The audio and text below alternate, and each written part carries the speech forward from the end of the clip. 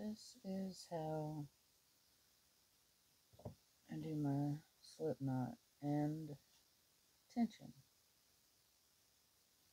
So, get your yarn. Guess it helps if I get in the middle of the screen. Get your yarn with the end in your hand, in your right hand. Your working yarn, which is coming out of your ball of yarn, in your left hand. I usually put it over my finger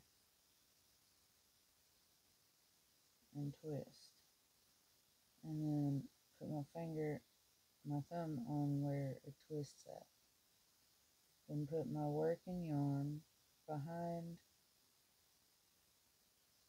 the loop that I just made. And there's a weird hair. Not my hair. But I'll do that again. Yarn tail, working yarn, over my finger,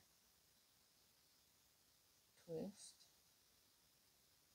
put my thumb on the twist, get my finger out of there, put the working yarn behind the loop you just made and pull it through. Ta-da! Slip knot. Then you put your hook through there and tighten it down just a little bit. You want your hook to still be able to slide on it. See? I tighten mine just a hair tighter than that, but it can still slide. And then move your yarn tail out of the way, and I just lay the yarn across my 3 fingers and then over my first finger like that. That way I can control tension with my pinky and ring finger. My middle finger is just there for decoration, kind of, depending on what yarn I'm using. But it took me so long to notice that I needed to do this because it's natural to me now. So I forget. Some people don't know how to do that because I didn't know how to do it at first. But you'll find your own way to do your tension. This is just how I do mine. So I lay it across these 3 and over my first finger. See?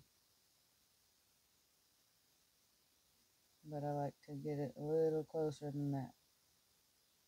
See how I got my pinky holding it? Yeah. My little tension keeper. Then to start out with, since we're on the slip knot,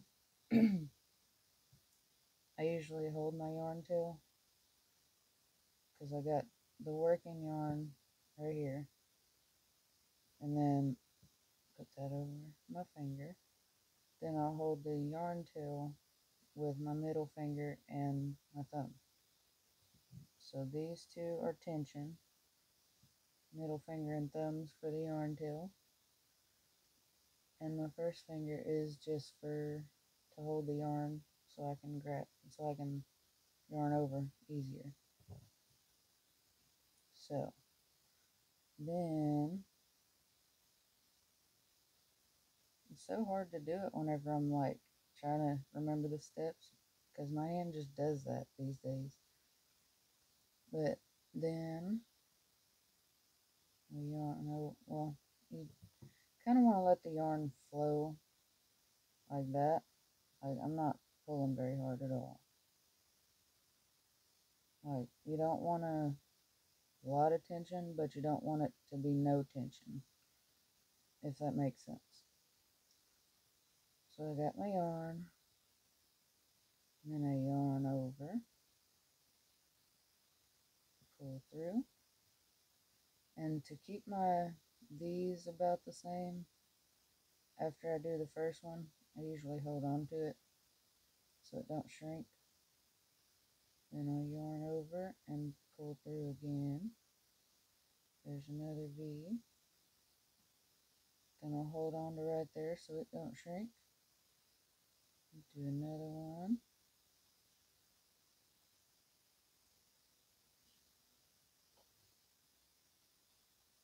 Sometimes they are a little uneven, like my tension on that one was a little bit off.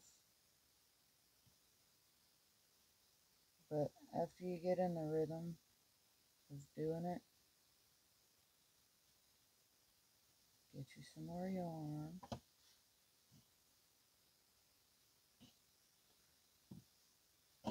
This one's kind of a flat skein, so it doesn't like to center pull at the moment.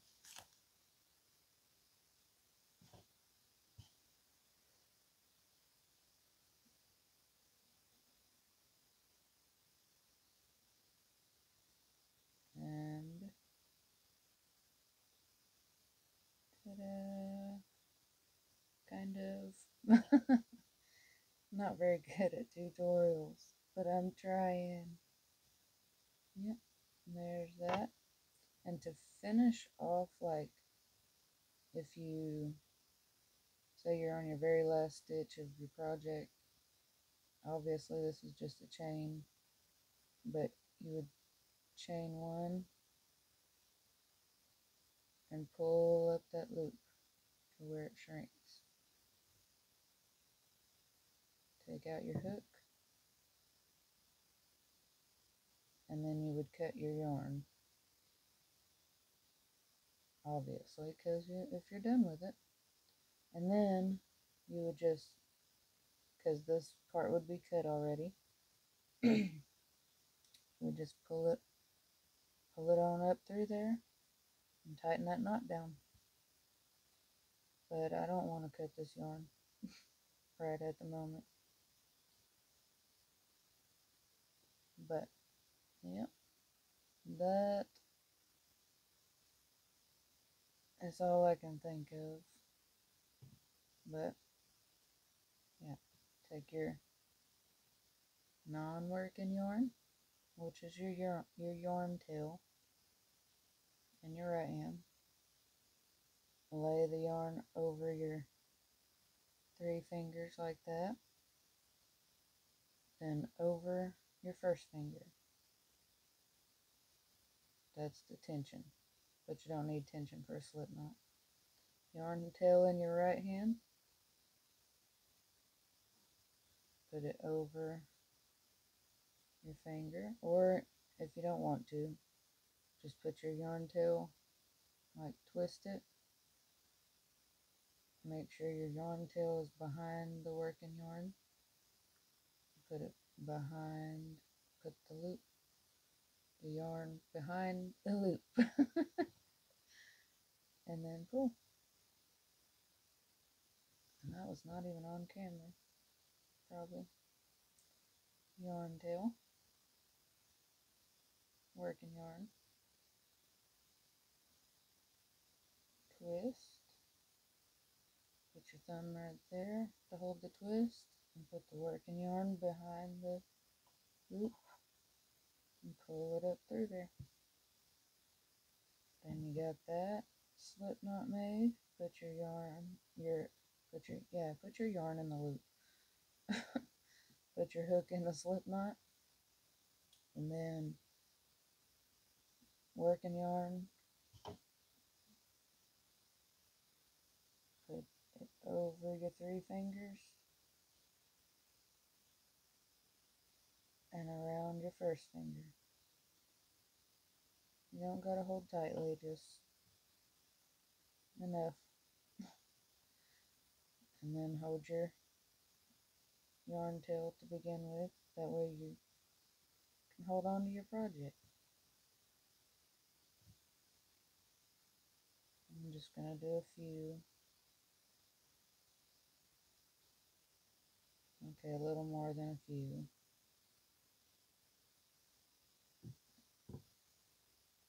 This video is probably going to be all kind of shaky on this weird tripod I got it on. But then whenever you get done with your chain, say that's as long as I wanted it, you would skip the loop, your first loop, not the one that's, you don't use this one. So you'd skip this one and go into your second one. Just the top loop. Yarn over, pull through, then you get 2. Then yarn over and pull through 2. And that's your first single crochet. I'm going to do that all the way across. If I can, I'm working in a small space at the moment, trying it out. So if the camera gets shaky, it's because I hit the tripod and it's using my phone, so the tripod don't like to hold it. Make sure you get your last loop there, your last chain. And there's that. And then, like I said, this was the end of the project. You would just yarn over, pull through, which is 1 chain, and pull up a loop, cut your yarn, and then pull that yarn on through there and tighten that. Of course, it'll be a 1 strand instead of a loop. But yeah, I hope this helped. I really do. So I'm not a very good teacher, but I try. So thank y'all for coming and learning, hopefully. I don't know. All right.